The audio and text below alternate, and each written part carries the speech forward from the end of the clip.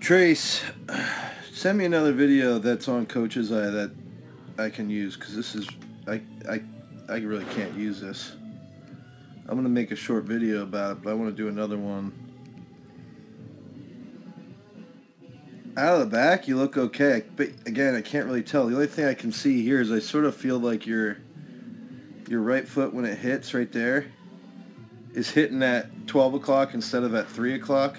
Your right toe should be facing 3 o'clock. And usually what that means is you're over-rotating that left knee out of the back.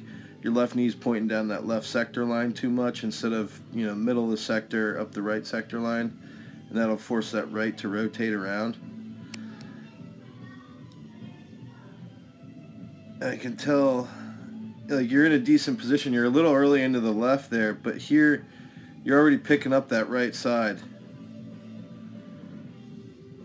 Finish longer through that right side, that right leg. Stay grounded, grounded, grounded, grounded, grounded.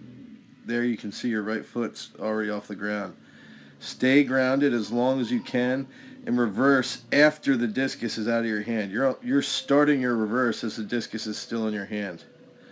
Okay, so I'm going to post this today, and then send me another one that's a lot closer than that.